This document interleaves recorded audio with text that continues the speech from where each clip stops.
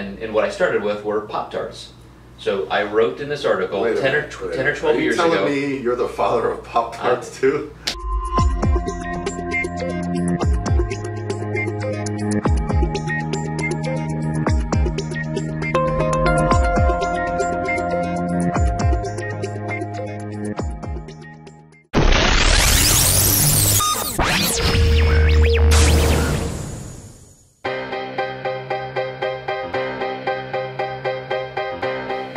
Hey guys, what's going on? This is Paul from ProPhysique.com, and I just wanted to do a little bit of an introduction for this video you're about to see.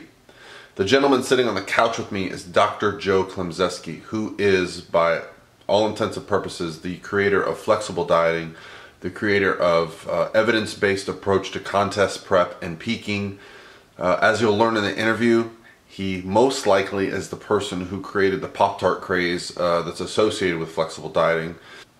I also learned later on, after we shut the camera off, that he was the first person to discuss metabolic building, or reverse dieting as we currently know it, as well. So, such a well-rounded guy, and just want to do an introduction. I'm really thankful that he spent this time. You know, we were roommates for the camp, but we didn't get to talk much. So taking that time to do this video was awesome. So I really hope you guys enjoy. Please comment questions below, and if you want to get Joe on more of this stuff, let me know, because you know, I'll make it happen. Hey guys, what's going on? This is Paul Revelia from ProPhysique.com, and this weekend I'm in Tampa for the Layne Norton VIP Muscle Camp. This is actually the 5th year of the camp, and Layne brings in some of the utmost experts in the world of fitness, nutrition, strength and performance, and just anything related to the fitness world that we live in. And the first year we did this, there was one person I was particularly excited to meet, and that was Dr. Joe Klemczewski, who's here with me now, because he was Layne's first coach, and he was the one that introduced Layne to so much of what he is so famous for now. I don't know if you want to take all the credit for that, because some of it, but regardless, Joe is someone I've always looked up to, and to be fair, quite intimidated by when I first met, but after getting to know him for a few years, he's still someone I look up to, but even more so now because I've learned so much more about him, and he's multifaceted, just very interesting guy. But for the perspective of this video, I think I would like to talk about flexible dieting and its history, which probably isn't that well known. I don't think it's like a documented thing, but from the perspective of physique athletes, it's not been around for very long. But first, I'd like to let Joe introduce himself, maybe explain a little bit of his background for anyone that's not real familiar with you. So why don't we start with that? All right, man. Well, hey guys, thanks for tuning in, and it's always a pleasure to be with Paul as well. Somebody who's really come up in the sport and is really focused on just doing the best for your own athlete. So I look up to you as well for that.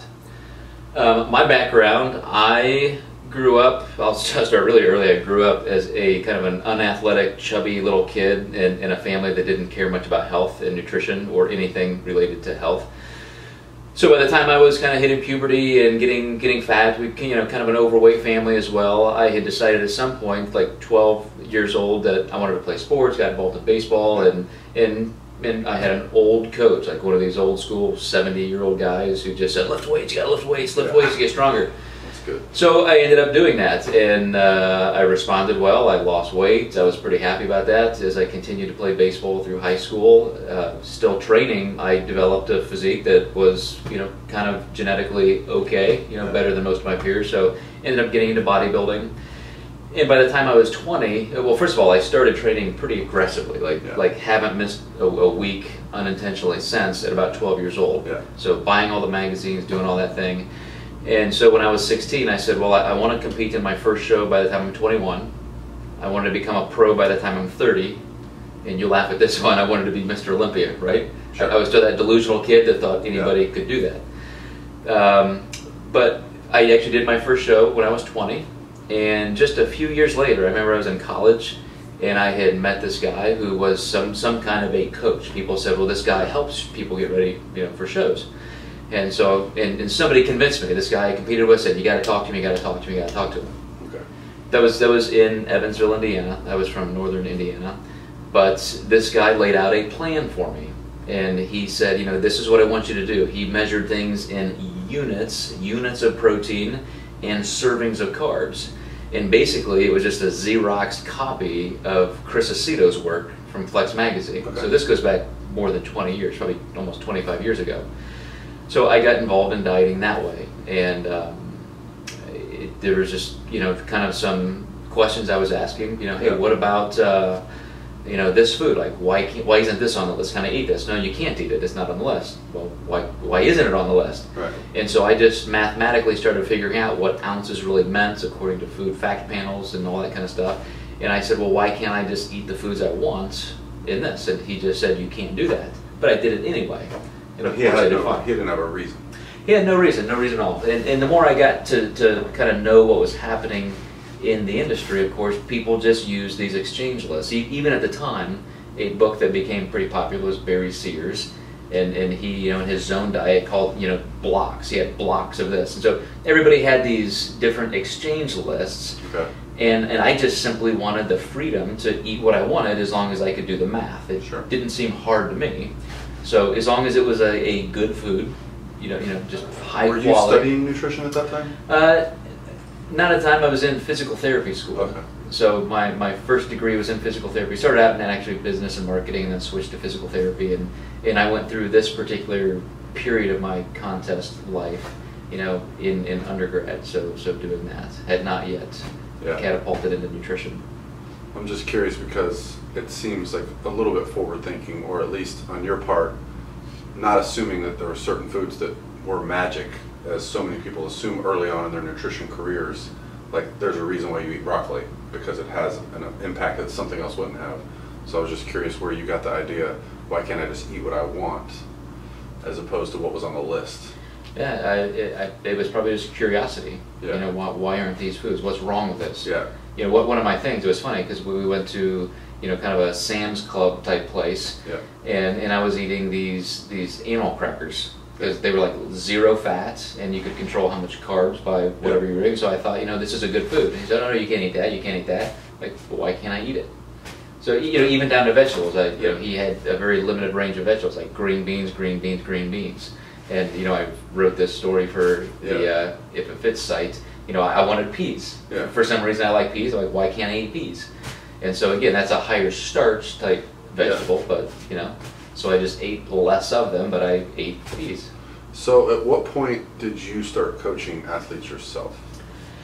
You know, since I started competing early, at about age 20, I was already just insatiably curious about how these other people were so good. You know, my genetics were just kind of average, and I would compete against these monsters. So I was kind of like a young journalist. I was asking them questions. What do you do? What do you do? What do you do? Yeah. And I didn't really have the science background yet, but I was kind of looking for that magic formula.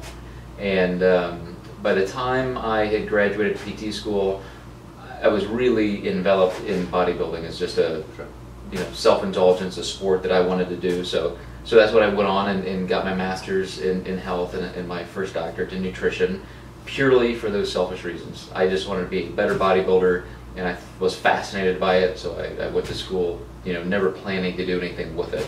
And then in that process, people started reaching to you saying, would you help me, because you had attained a lot of success, or at least learned how to reach success? Yeah, I think personally, as I started improving and getting better and sharing that information, then yeah, people would ask questions, and at some point I remember just offering assistance to a friend. You know, hey, you know, you're a phenomenal bodybuilder. Yeah. We've been competing against each other for years, and he had just won his pro card, and he didn't look very good. He didn't look as good as I knew he could. And I had already been improving, doing well. I was already keeping water in, I was keeping sodium in, I was doing all those things that were counterintuitive to the industry, but with my newfound knowledge and physiology, it just, none of that stuff made sense. So I kept seeing these people underperform. You know, as everybody says, I always look better the day after the show. Why did I look so horrible the day of the show? And I said, well, I can fix that, I can help. Yeah. So you know, I started just helping some people, and then at one point I decided, you know, actually there's a funny story to this, but you know, to do it as a career, trying to monetize it, it was purely because I was writing for a magazine already, and we were trading ad space for my editorial articles. Okay. And at one point, the business I was using to advertise for, we just decided to shut it down. So I had nothing to advertise. Okay, so you had no advertisement for that month. So on a particular Friday, the editor emailed and said, "Hey Joe, I need your ad for Monday." And it just dawned on me I have nothing to advertise. And so over the weekend, I thought, well, I wonder if people would pay for contest prep. Okay. So I put this little 3rd-page ad. This is almost 20 years ago. Is this like a natural bodybuilding magazine? Natural Bodybuilding and Fitness. Okay. I put a little 3rd-page ad that said contest peaking specialist and had my picture, my name, phone number, Yeah. and that started it all. And it said Dr. K? I think it was Dr. Joe, which is about Dr. Joe, okay. people, you know, an advertising agency who did that at one point. And so the initial plans when you were creating for people, were the diets set up in such a way that they had the flexibility to choose macros, or did you provide a meal plan and explain how they could exchange things? at that point, I would create a macronutrient profile, Okay. just like I was taught with units or exchange lists or blocks and this and that. And so I said, well, it makes more sense to speak a common language. The first thing you learn in science is you have to define things. You have to speak the same language. So I said, these are nutrition fact panels. This is way more precise. So we don't have to convert something to an exchange list and then deconvert it back to something that makes sense. Right. So I just said, let's all talk the same language. Let's just talk protein, carbs, and fats in grams. To my knowledge, that's the first time that was ever done. I mean, even something like Weight Watchers. I mean, flexible dieting existed in the form of places like that, like point systems. Yeah. But you could eat what you wanted. Right. Yeah. To my knowledge, but they didn't do anything, as far as I'm aware, with ratios of the macronutrients. Absolutely not. It's just purely caloric intake. Yeah. So from a body composition standpoint, I think macros are obviously superior to calories. I think so. Yeah. So they're more specific. So not only did you kind of usher in macronutrient as a way of dieting, you also ushered in the peaking protocols where we stopped diuretics, stopped cutting sodium, water, carb depleting and carb slamming without ingesting water and sodium, which is just silly that we know that now.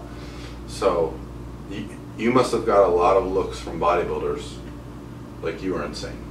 Yeah, I mean, I started writing this stuff in 1998. That's the first time Steve Downs asked me to write for Natural Bodybuilding Fitness. So that's 18 years ago. Yeah. And of course, nobody was doing that at this time. Right. I mean, no, it was the first time in the history of the sport somebody said, let's keep water in, let's not, carb deplete and carb load and sodium deplete and, sodium load and all that. And yeah, I mean, people thought that was incredibly bizarre, but they started trying it. And something results. I've always thought, though, is that if you take someone who's not quite stage lean and you do some of this manipulations, they will look better for a short period of time. So do you find that to be true? Like if you take someone who's maybe, what we would consider like 6 or 8 weeks out from a show and do some of these crazy manipulations where you pull things out, there might be an hour window where things are moving in a certain direction that they look a little leaner than they actually are. Sure.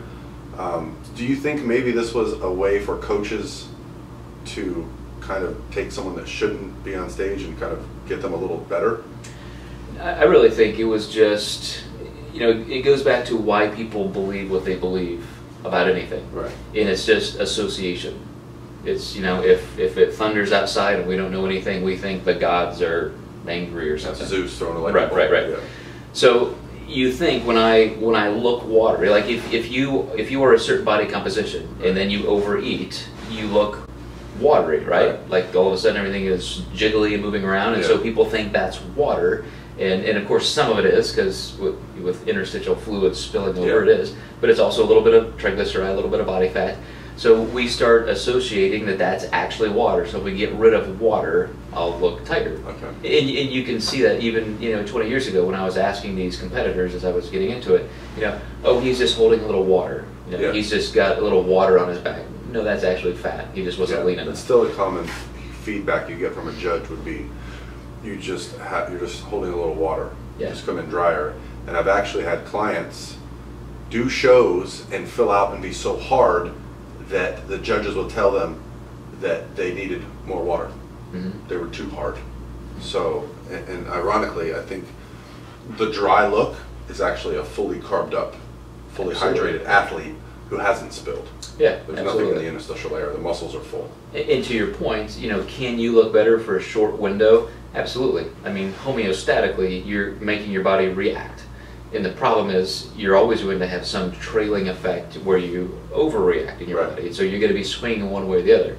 Right. So the best type of peaking protocol is to control as many variables as you can, heading all in one direction where you can predictably land at a certain place. Because, again, another thing that cracks me up all the time is somebody who says, well, I missed my peak by 10 minutes. I looked way better 10 minutes before, or damn those expediters, they ran the class late and I missed my peak. No, you should look pretty similar, pretty good for hours at a stretch. Yeah. As you're eating food, eating meals, I mean, your body does respond a little bit, but it's not like magically you look perfect in one point in time. Right. So at what point, because you stayed in the coaching industry, I mean, even to today you coach still, but you were pretty involved up until a few years ago. At what point did you notice that flexible dieting became less about eating a good solid whole food diet and hitting your goals to let's get away with as much crap as we can and say we're getting good results from it? It's probably about 10 years ago. And again, these are all in articles I've written. I could find out the exact dates. But when I was getting ready for contests, most of this is through research. I'm reading biochemistry textbooks from school and so forth. And I knew fasted cardio, this goes back at least 10 years ago, was just inferior because you need more of a metabolic boost. A small amount of calories you can consume pre-workout is only going to make you more thermogenic. Right. You know your heart rate gets up faster and so forth. So I started, even though I was still doing cardio in the morning, I would wake up and have maybe a graham cracker or something like that. Right. Or even just a chocolate chip cookie. Yep. So I might have 20, 25 calories and so forth, and I noticed I'm getting a way better effect. So I started doing that also for my pre-workouts. And what I started with were Pop-Tarts. So I wrote in this article 10 or 12 years ago. Are you telling me you're the father of Pop-Tarts too? Embarrassingly, yes. That's wow. You hear that, Alberto Nunez? It wasn't you. That came from an article I wrote, maybe a dozen years ago, where I said, for example, as I'm trying to explain why some bad food might be actually good for you contextually. Sure. That I said I feel like one Pop-Tart is like the perfect pre-workout meal. It's like 35 sugar, 4 fat, right? So it's digest easily. Yeah. Exactly. Yeah. So I did that, and I wrote this article, and all of a sudden everybody's carrying boxes of Pop-Tarts to the gym.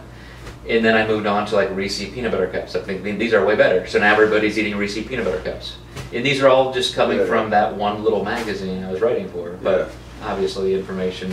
Well, at that time, because I can attest to my early beginnings in the fitness world were based on those magazines, and anything that the Weeders published or had Arnold on the cover, I definitely read. And for better or worse, I will say that I can say I tried it all. So I have no regrets about the mistakes I made, because it made me who I am now. I think the generation now has so much more access to information, and it's just phenomenal the speed at which you can improve. But the fact that it doesn't seem like that long ago, but it seems like ancient history at the same time. Yeah. The fact that been a full generation. All right, so we have here Dr. Joe, who has done some amazing things. Why don't you tell us what you're doing now? Because Joe's presentation this year was a little different. In the past, he's done presentations on peaking, contest peaking, and showed pictures of his clients, before and after peaking properly, and it was always amazing. But this year, he did a 180 and did a presentation on entrepreneurship, which I got to be honest, it perked me up in my seat, because I've seen your presentation on peaking, and although it's awesome, I have a photographic memory. I remember every slide. The entrepreneurship is something that I'm personally interested in, because I'm an entrepreneur now, technically. I run my own business, as a coach, and there's many things that I'm getting involved in that I'm interested in. And so why don't you explain just briefly how that transition came from becoming the top coach in the industry, because without a doubt Dr. Joe was at one time, and could still be if he wanted to be, the #1 coach in the industry, to what gave you that transition to go to the more, I want to call it general population, or exactly 20 years ago I was working in physical therapy, And the first wave of managed care was kind of hitting the medical community. And I wasn't happy any longer with just a decreasing amount of time I could spend with my patients and really helping them one-on-one. I really did a lot of manual orthopedic physical therapy, and I just couldn't do that anymore. So I had won my pro card with the WNBF, and I had just finished my first doctorate, and I was becoming, again, more disillusioned with physical therapy. So I thought, you know, I just want to do something entrepreneurial. I was looking to get out of northern Indiana and do something.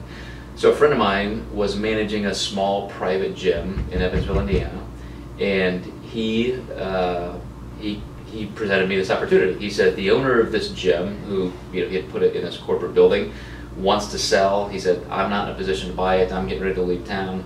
I think it'd be perfect for you. Yeah. And it was just the right thing at the right time, so I bought this gym. So all of a sudden I'm 27 years old, and you know, I leave everything behind and take a risk on this gym. And it was one of the best and worst decisions ever, because I had no idea what I was doing. And as revenue was in decline, I had no idea how to manage a business. I ended up having to get a job as a physical therapist to support my business. So I'm working part-time, trying to run a business full-time. So I'm learning about business the hard way. And gradually, you know, things turn around, and I start creating nutrition programming. I'm doing all these things, and we grew our staff, grew our revenue by over 700% in 2 years. And I started learning that nutrition was a key piece. People come to any fitness professional not necessarily because they want to bench press 400 pounds or hurt or get sore or learn how to do anything in the gym. They just want to lose weight and they want to feel better. That's what the general population wants. So whether they go to a big box weight loss chain or they go to a gym, something like that, they all want the same thing. So I started achieving that through nutrition programming. And I realized very quickly that even though my fun career and hobby as a bodybuilder was just that, if I want to make it in business, I have to have a better, more focused target. What would you say the percentage of the population is interested in physique competition? At one time I tried to calculate this, and I think it's like a millionth of 1%. I mean, that's how many people. Less than 1%. Yeah, less than 1% of people will ever get on a stage. How many people are interested in nutrition? 60% of people spend money dieting every year. Wow. Well, guys, I think I'm going to end it there because we're getting knocks on the door. It's a hotel late at night, and Dr. Joe's been so kind with his time. But thank you so much. Hey, man. Appreciate it. We'll do it again next year. So hope you guys enjoyed. If you have any questions or comments below, I'll try to get Dr. Joe on the comment section. Yeah, let's do it.